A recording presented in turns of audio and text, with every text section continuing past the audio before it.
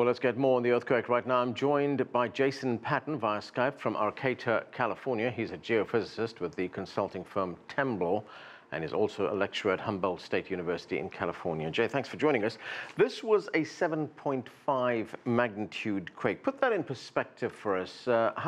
Does this quake compare with that disaster in 2004, which of course hit a much wider area around the Indian Ocean? Well, earthquake magnitudes have a logarithmic scale. So a magnitude 8 earthquake releases about 32 times the amount of energy as a magnitude 7 earthquake. So this earthquake was much, much larger than the 2004 earthquake. So this earthquake was followed by a tsunami. There was an early warning system put in after that 2004 disaster. Did it not work this time? Apparently, the tsunami early warning system was offline. However, people who live in earthquake country and live near the coast, they would do well to know that that the earthquake is their warning. So if one is in that situation, if the earthquake shakes, if the ground shakes for more than 20 seconds, that they should evacuate to high ground.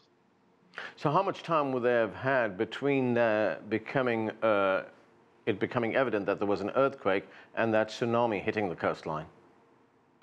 Well, the official announcement is that there was between 8 and 10 minutes between the earthquake and when the tsunami arrived at the coastline in Palu. Other locations, the tsunami would have arrived sooner. If we look at the geography of this particular part of the ocean, is there a particular fault line that lies off the Indonesian coast that makes the country so vulnerable to earthquakes? Yes, the Palu-Koro fault is a known active fault, the most active fault in Sulawesi.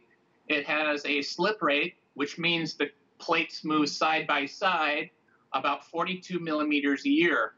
For people familiar with the San Andreas fault, a well-known fault in California, those plates slip at about 25 millimeters a year. So this is a very active fault. There is prehistoric evidence for earthquakes of this size, and there have been earthquakes of similar magnitude in the last century. So we know a lot of information, as you've been pointing out to us, about this fault line that lies off the Indonesian coast. So what does that tell us in terms of how closely we can predict when an earthquake is going to happen?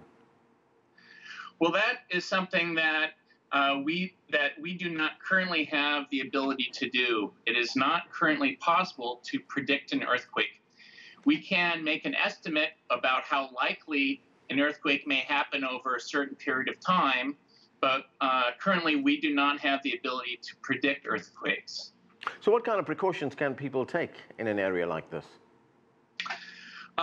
Well, there were three main natural disasters that occurred during this earthquake. The ground shaking from the earthquake, and that can cause buildings to collapse, the tsunami, and the landslides. There were quite extensive landslides in the mountains, in the valley floor where the city is located, and along the coastline.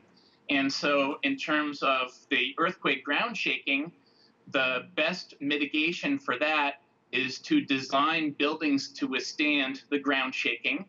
And the people who run the organizations that manage how you build a house, those are the people responsible for enforcing those laws. In terms of landslides, one would want to hire an engineering geologist to evaluate the possibility of a landslide where one is living. And in terms of tsunamis, I mentioned that people need to know that they have the ability to evacuate when they are notified by a potential tsunami, and that notification is the ground shaking from the earthquake. All right, thanks, Jay. That's geophysicist Jason Patton talking to us from Arcata in California.